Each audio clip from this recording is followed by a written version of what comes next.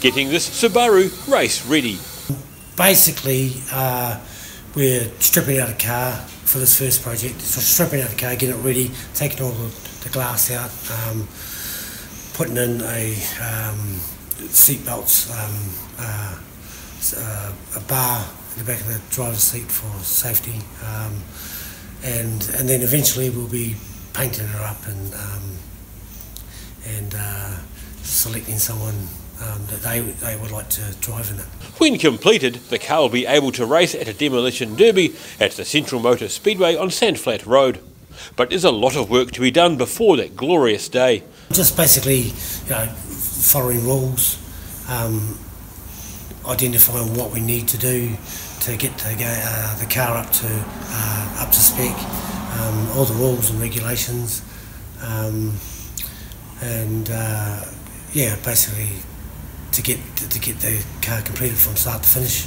Among those taking part are Year 9 pupils Mati Paranihi and Trent Ainsley, who say taking part in this hands-on project is helping them at school.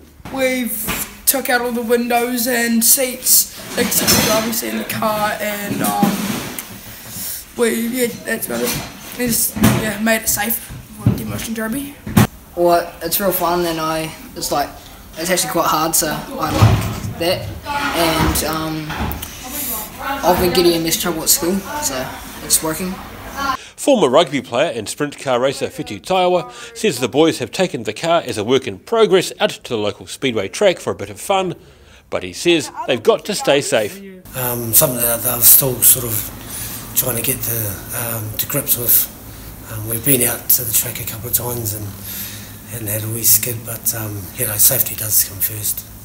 Taiwa says the pupils have agreed on a set of rules, and if they step out of line, they know they won't be allowed to continue with the project.